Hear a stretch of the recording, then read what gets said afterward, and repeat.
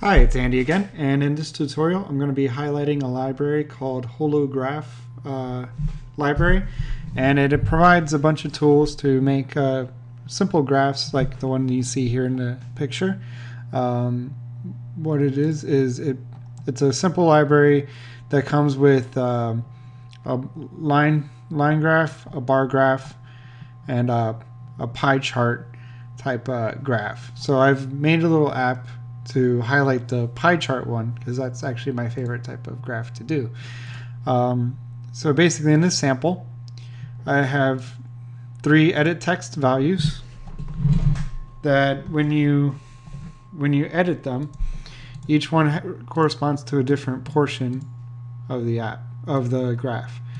So you have the red portion, the green portion, and the cyan or blue portion.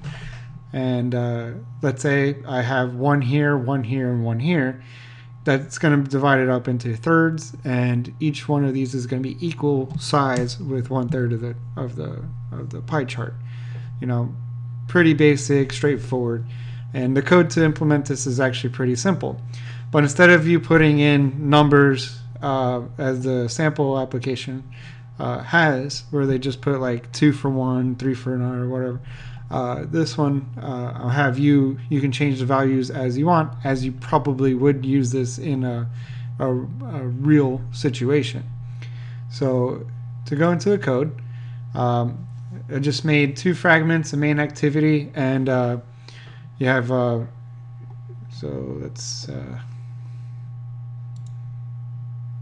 yeah, so it's this one. You have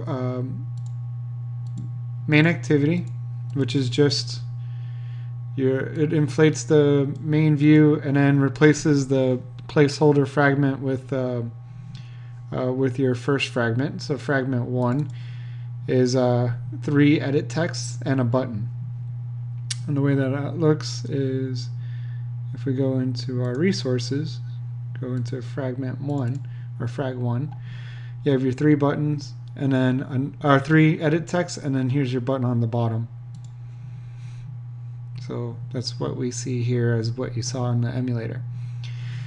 And then, so the user will input their numbers, and in this case I put integers, but you can put floats as well if you want. There's no reason why you couldn't do that. I like round numbers. And to make sure that I didn't throw an error, you can set the input type to number if you want just numbers, which would be just an integer, either positive or negative.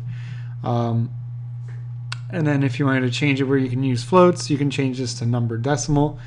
So that's how that works. So pretty easy layout to follow, and I'll include this the source in the description below. So we need to have the 3 edit texts, 3 integers that we're going to be using, and then call the button to actually do all the work. So we're just going to inflate the view. This is your standard fragment view inflator. This one we're just initializing the variables, and now we have to set an on-click listener for the button. So in that, we need to convert the input that we get from the edit text into a string. So that's what we do here. We get the 3 edit text items and put them into a string, and then you can either do this. This actually will never throw this error because of the way that I've edited the XML.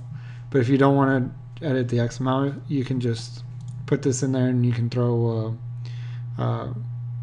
if it throws an exception, instead of crashing, you can put this toast in there. But it shouldn't do that. You can't put decimals in this example. So when I click on it, if I try 1.4, it doesn't let me put the decimal. That's because I've selected to just a number, not a number decimal. But if you change it to number decimal, you want this in there if you're going to be converting into an integer. Otherwise, just convert it to a float. And the way that this one works is I decided to use shared preferences. It's a pretty easy way to store values, simple values like integers, floats, strings, whatever you want. Pretty easy to store them.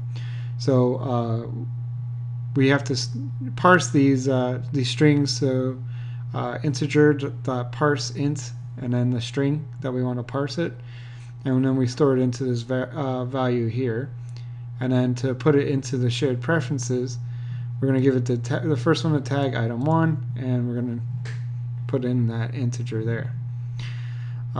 Then with shared preferences, if it's not working for you, you probably forgot to commit it. And then finally, once that's all done, we want to change the view to the next fragment, which is the pie chart. Now the pie chart is very easy to implement as well. So we have our pie graph and each one of our slices. So we have slice 1, slice 2, and slice 3. We also have, to go with those, our 3 integers, which I've named them exactly the same between the 2 fragments, but they are actually not the same crossing over. You have to actually reinitialize these variables. So we have these 3 variables here. You inflate the view again, and then we need to call those shared preferences. So we're going to be getting those ints, so we need to get the int. We're setting the default value to 0, so instead of crashing, it just puts a 0 there should something not work. So we have 0, 0, 0, and so initialize the pie graph, initialize the each slice, set the color that you want the slice to show, and then you need to set the value. So this is where it's hard-coded in the example. They just put a number here, but in this example I'm showing you how to take an input from the user and putting it into practice. So you do that for the 3 slices, then you have to add them. So you have the pie graph and add slice, and add each slice individually. Okay, and then that's how you get this result. So when we run it for the first time,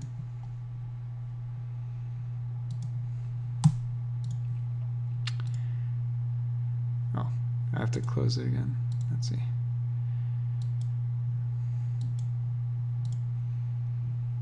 So when we run it, here we go.